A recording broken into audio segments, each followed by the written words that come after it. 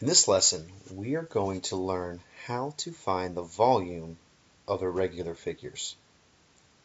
Now, we know that the first step to separate an irregular shape to find the area is the same for finding the volume of an irregular three-dimensional figure such as the one we see here.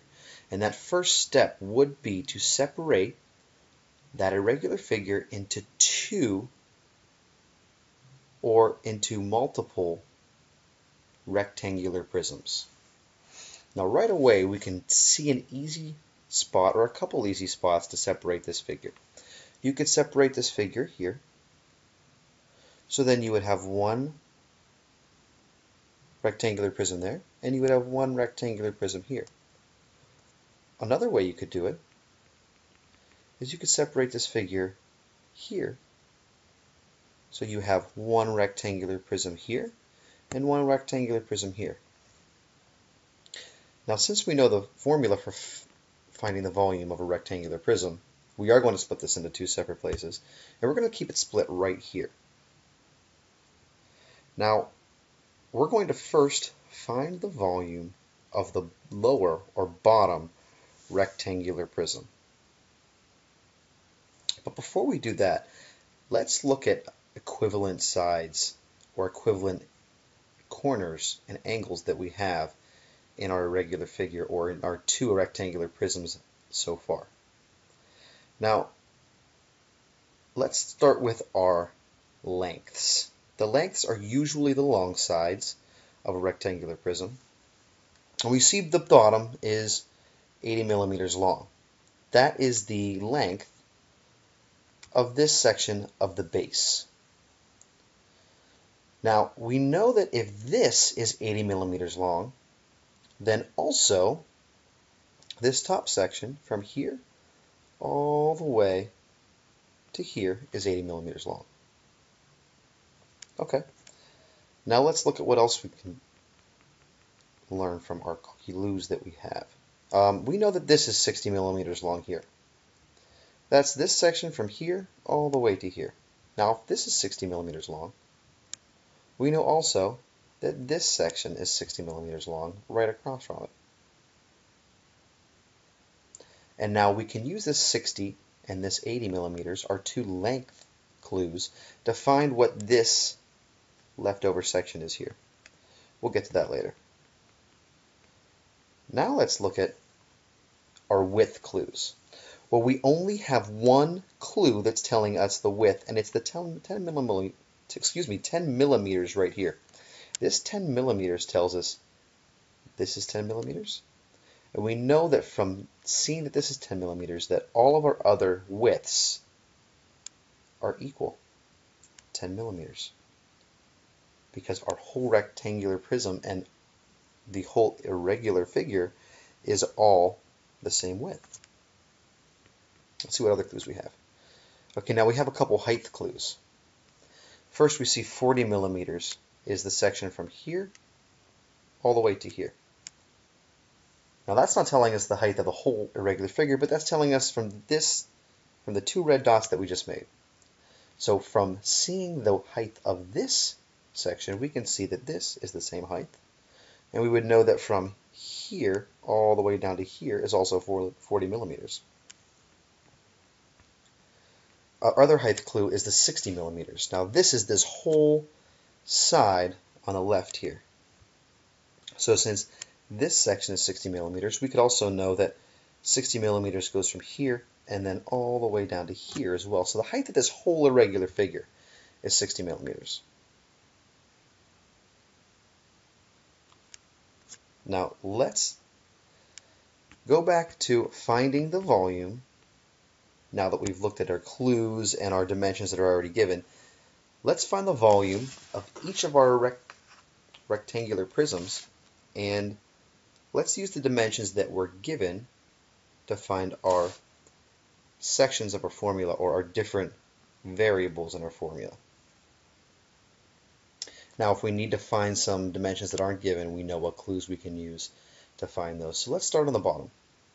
We're starting with our bottom rectangular prism, and our formula for volume is volume equals length times width, which are both the area of the base when we found that, and we're going to multiply that area of the base, or the length times width, times our height. Okay, now we're filling out this formula for the bottom rectangular prism again. So I'm going to go ahead and plug in the length, width, and height that we have from the bottom rectangular prism. So the length, we've already said, length of this whole rectangular prism is 80. We know it's 80 millimeters. We're not going to put our unit in yet. Our width, well, our width here is 10 millimeters. That's this section. So we're already given our width as well. Our width is 10. Now, our height, let's see. I'm looking at the height of these, and I don't see any dimension given to me yet. Okay, so I need to look at my clues to find what the height is of this bottom rectangular prism. So since I'm looking for the height, I'm going to look at all the height clues, or all the height dimensions that they give me in this whole figure. Okay, 60 millimeters is one height clue, and 40 millimeters is the other height clue. Now 60, what does that tell me? Well, it tells me that this whole section, from the very top of the figure here to the very bottom of the figure is 60. That's not going to give me my exact answer for just this height that we're looking for the bottom.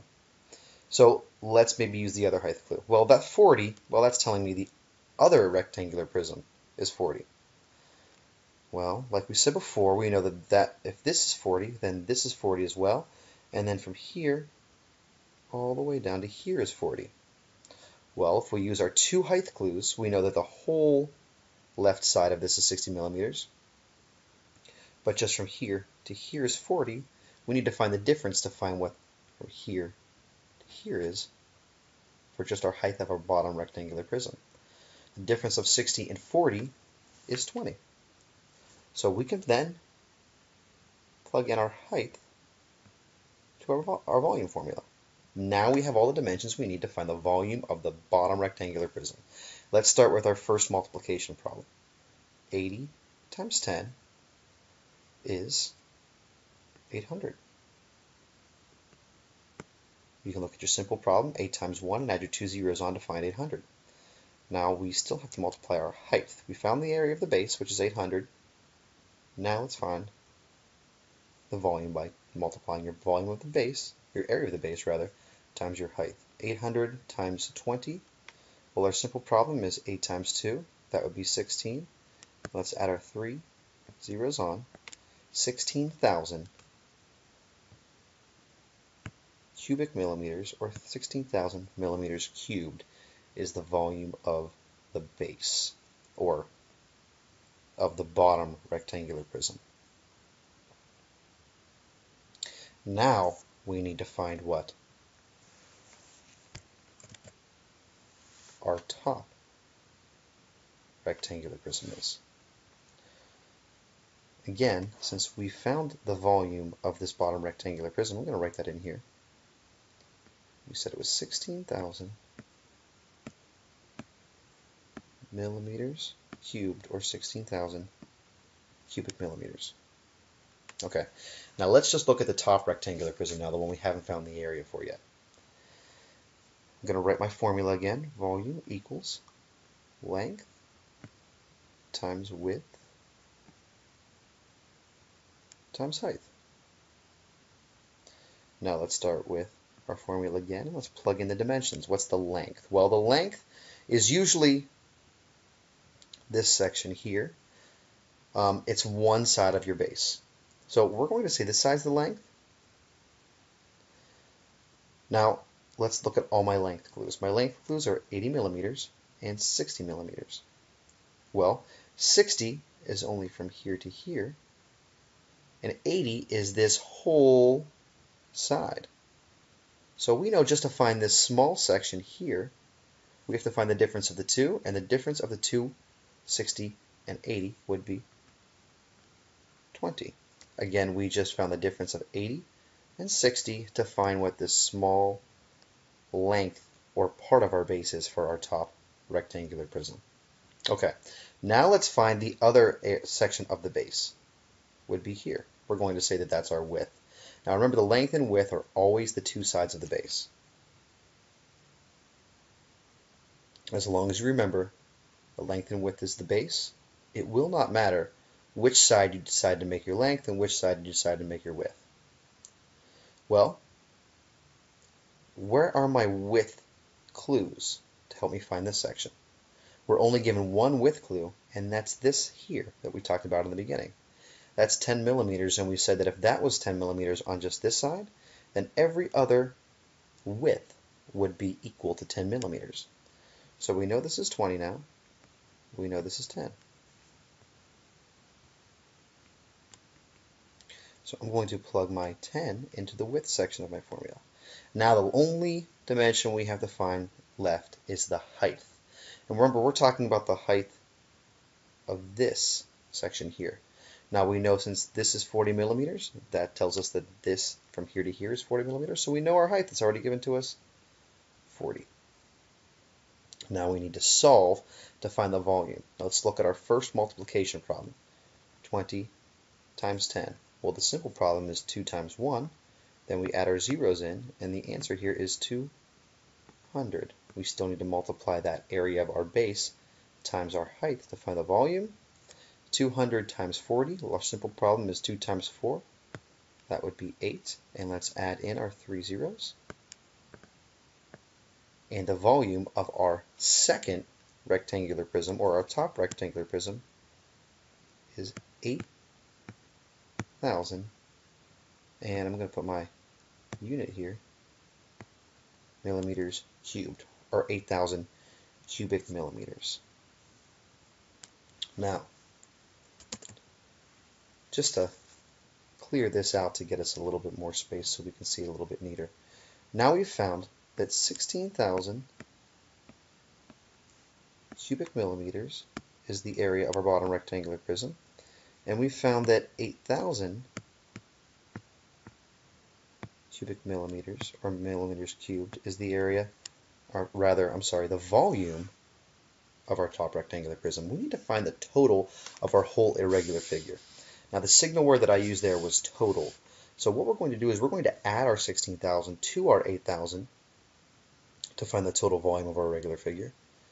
And since they're both in the thousands place, we can just add our 16 plus 8, 24. And remember, we're talking about numbers in the thousands, so I'm going to add my 3 zeros for placeholders in there. Millimeters cubed. So the volume of our whole irregular figure is 24,000 millimeters cubed, or cubic millimeters. Now remember, a couple of the key things. Whenever you're looking for clues to find the width of something, look for all the dimensions you're given of width to help you find that unknown dimension. Whenever you're looking for an unknown dimension that it deals with height, look for all of your height clues to help you find that unknown dimension. Same with length. Look at all of your length clues to help you find any unknown dimension about length. Think about, if one length is given, what can that tell me about the rest of the lengths? Same with widths and heights. Always use your unit at the end, and always use your exponent. Remember, 3 means you're finding the volume. It's a 3-dimensional object. If you use an exponent 2, that means you found the area, and you're talking about a flat or 2-dimensional shape. At the very end, if you found the volume of the 2 separate rectangular prisms, add them together to find the total volume of your entire irregular figure.